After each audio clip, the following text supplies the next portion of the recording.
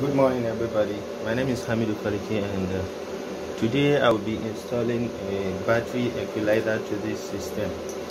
So you can see the two inverters there are Felicity pure sine wave inverters. The first one, the smaller one, is a 2.5 kVA, while the bigger one is the 5 kVA 48 volt system. The smaller one is a 12 volt. So I will be installing a battery equalizer. This is the battery equalizer I will be installing to the system. It's HC02. I placed the order on AliExpress and I got it delivered like in 2 weeks. So it's a HC02. It can be used on both the lead acid battery and lithium ion phosphate batteries. So let's keep going. Yes, I know one will want to ask, why do we even need a battery equalizer? So from the name, it equalizes the battery, especially for systems that are above 12 volt. So for this system, I say we have a 48 volt system, and this my inverter is run on this Yado solar battery. These are gel batteries. They are 120 amp hour each. So there are 4 of them, 1, 2, 3, 4. So what I will be doing now is I will be using this multimeter to check the voltage of the individual battery, starting with the positive terminal that is connected to the inverter. So we connect. You see the voltage here is 12.93, the first battery. If we go to the second battery,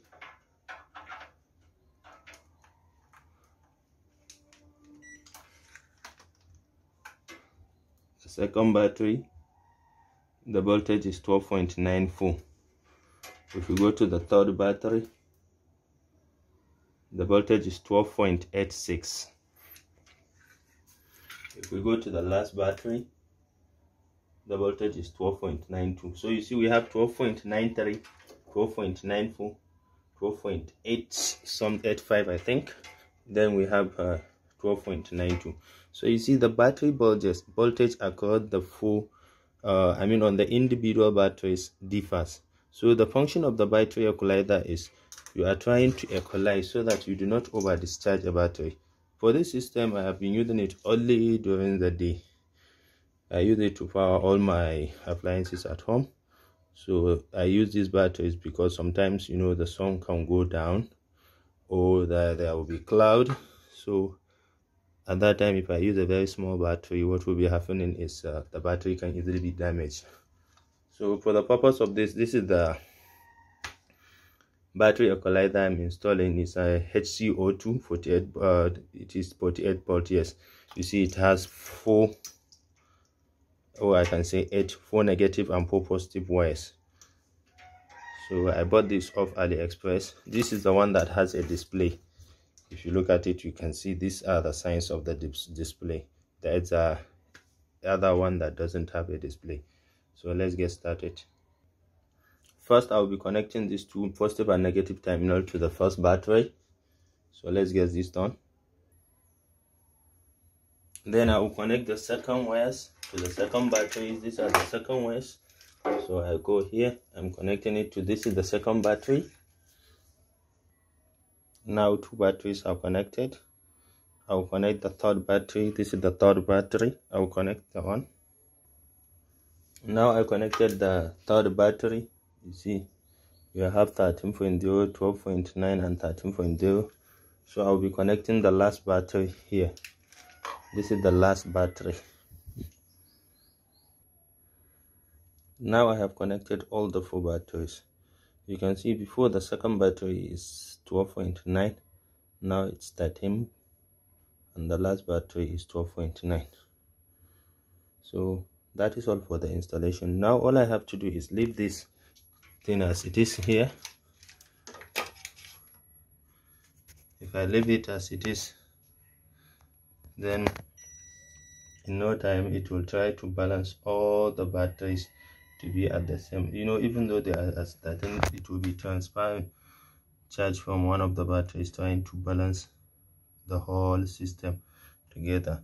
So this is all about the installation of the battery equalizer HC02. I'll be now putting back my inverter so that I can power it. So now I have put back the inverter, and I'll be connecting the positive terminal of the inverter to the battery. So, but you see, if you see this, you can see like some sort of arc on the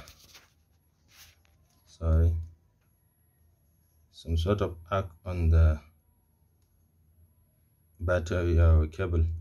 So that's because I'm putting it directly on the inverter, and you see the inverter is 5 kVA 48 volt. So to prevent that from happening again, what I did was I kind of find a free charge resistor that I will be using. So the resistor is here. All I have to do is connect it here, then I connect it to the inverter like this. So for a little time, then it charges, then I can remove this, and if I plug it, there will be no spark at all.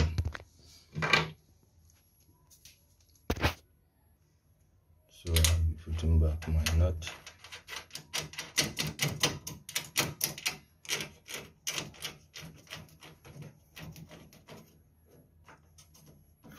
I will be switching on back the, what do you call it?